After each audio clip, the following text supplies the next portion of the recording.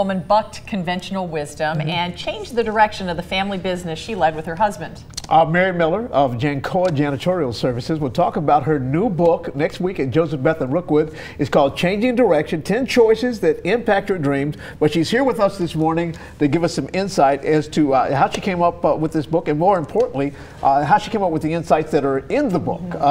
Tell us a little bit about what happened at your family business, and was it an epiphany, or what is it that led you to write this book? What led me to write the book started with a moment of desperation. Oh, yeah? What was the moment? Necessity is the mother of all inventions. We were fired by a consultant when we were trying to grow our business over 20 years ago. My husband started our business when he was 19. I've been working with him for 23 years and now the CEO today. And we were wanting to grow our family business to be able to make it worth something that might be our retirement program one day. Yes. Although today, then we had 65 part-time employees. Today we have 550. The best-selling book, The Dream Manager by Matthew Kelly, was written about our program we created for our employees to get people excited about their future.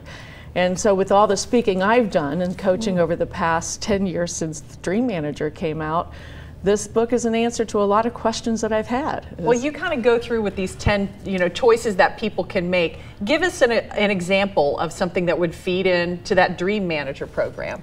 Well, the very first chapter is about embracing change. If you want something different in your life, you have to accept to do some things differently.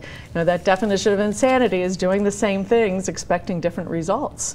So this book is a way to help you take baby steps and to be able to make some choices that can make a difference on the results that you achieve. I think most people struggle, though, with the possible versus what they would like to accomplish. Like, my dream might be to play in the NBA, but I'm 5'8" with bad knees. Exactly. John, thank you for that, because we all are born with great dreams inside us and amazing talents and skills, but too often people will turn on Channel 12 News and see you guys and say, I want my life to be like theirs, and that looks really great. Instead of taking the self-inventory, what do I love to do and gives me energy, and I'm really good at doing it.